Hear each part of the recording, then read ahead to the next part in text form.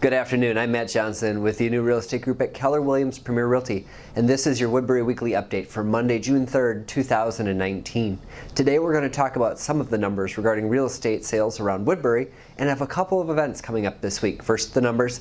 Listing inventory increased 2.5% last week. There's now 339 homes for sale in Woodbury. The pending number dropped 2% to 227 units currently under contract.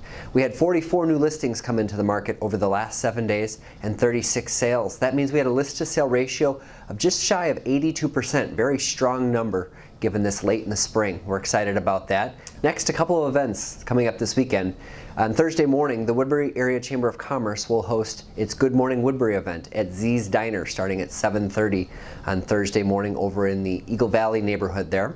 And then Thursday afternoon at 3 o'clock, we'll have a ribbon cutting on Commerce Hill for a new business called That's My Idea Marketing. I'm excited to see my friends from that company on Thursday afternoon. Last but not least, Friday evening is our annual Relay for Life taking place at East Ridge High School, outdoors on the track this year. My Lions Club will be volunteering to drive golf carts to bring people to and from the track from the parking lot.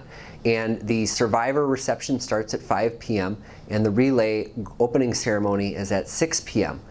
With a 10 p.m. luminary service. So if you're interested in learning more about the Relay for Life, check below and we have a link for you to check that out. If you have any questions about what's going on with regard to Woodbury real estate or what homes are selling for in your neighborhood, feel free to give me a call. Again, I'm Matt Johnson at Keller Williams, 651-775-7515. Thanks, and we'll see you around town.